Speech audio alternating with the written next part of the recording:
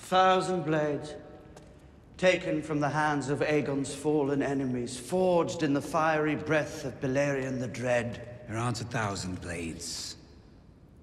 There aren't even 200. I've counted. Huh, I'm sure you have. Ugly old thing. Yet it has a certain appeal. The Lysa Arryn of chairs.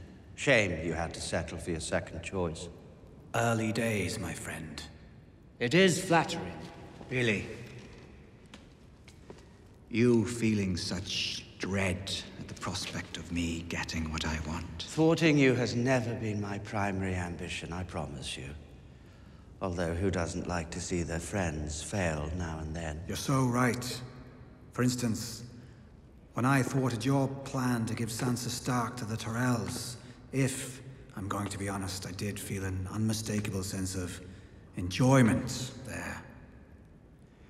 But your confidant, the one who fed you information about my plans, the one you swore to protect,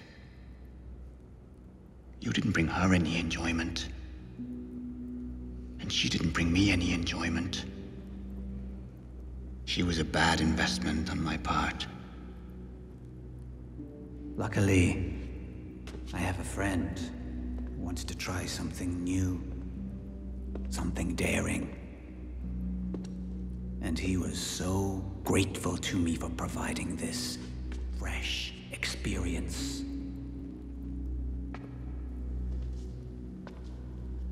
I did what I did for the good of the realm. The realm? Do you know what the realm is?